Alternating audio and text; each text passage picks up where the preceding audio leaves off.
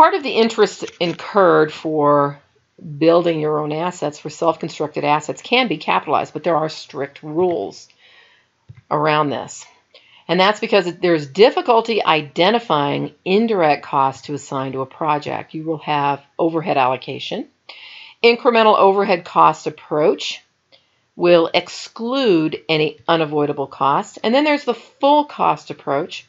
This is the GAAP preferred method. It uses traditional cost drivers to include all costs.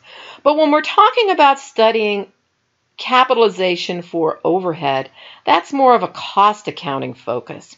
In this course, we focus on the financial side, the interest capitalization. The cost of an asset should include all costs necessary to ready it for use. That's a general GAAP rule. Following historic cost and the matching principle, we are allowed to capitalize some of the interest. But there's specific rules, as mentioned. So we can capitalize interest as it relates to buildings, machinery, land improvements to be used by others or used internally.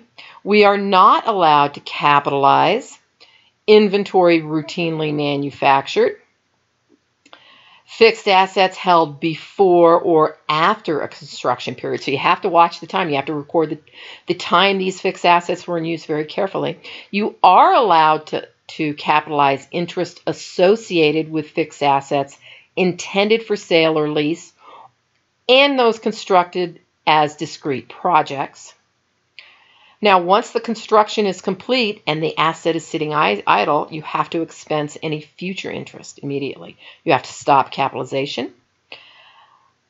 Interest associated with land improvements may be capitalized during ordinary delays of a construction, but not intentional delays. You can't intentionally delay your construction just so you can capitalize more interest.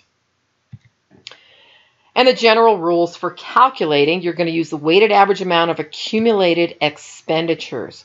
Focus on what is spent.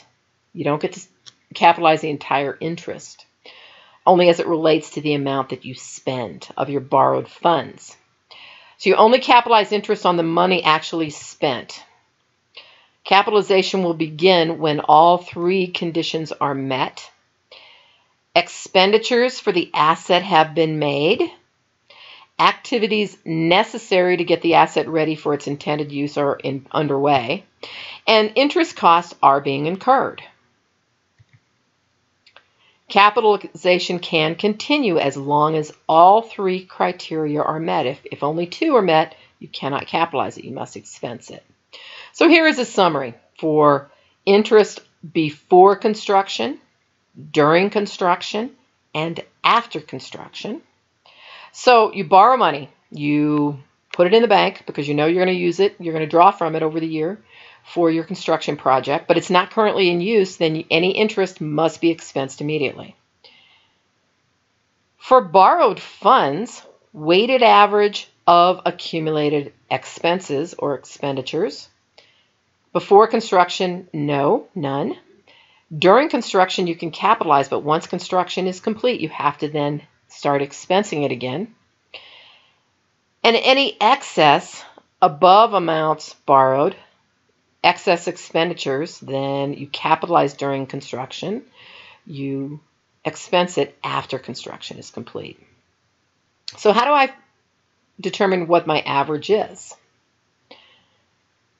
This is going to approximate the average debt needed for construction, and you're going to include only the portion of interest cost during construction that could have been avoided if construction was not undertaken.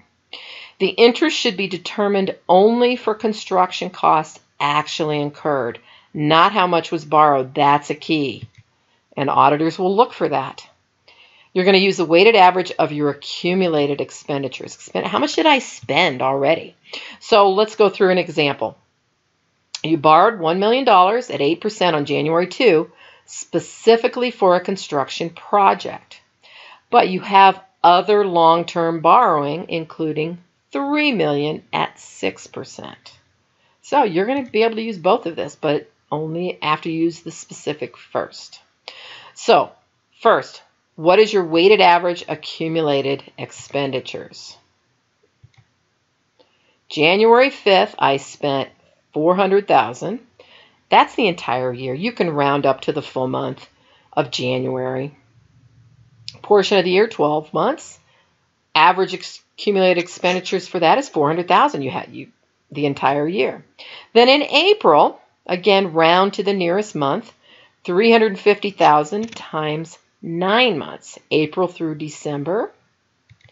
August 27th, spent $500,000.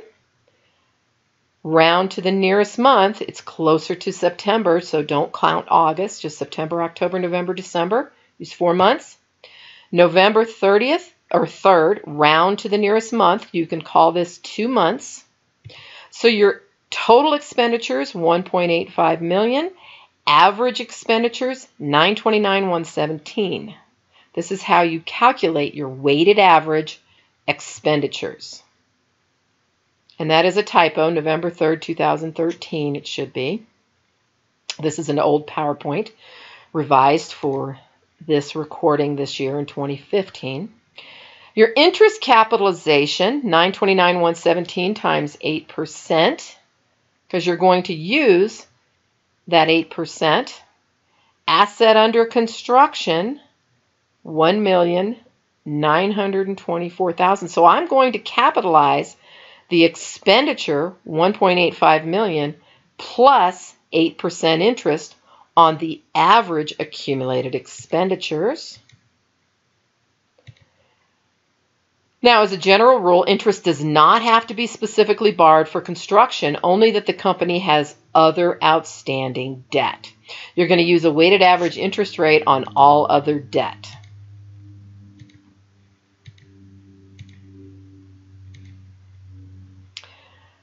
Interest rate used for capitalization. Other loans total, $7 million. Interest total based on the different interest rate, $700,000. So the interest rate I will use for capitalization is going to be 10%. You always want to use interest rate from a construction-specific loan first, and then when the total average expenditures exceed the construction loan, you use that weighted average rate of all other long-term interest from that prior slide.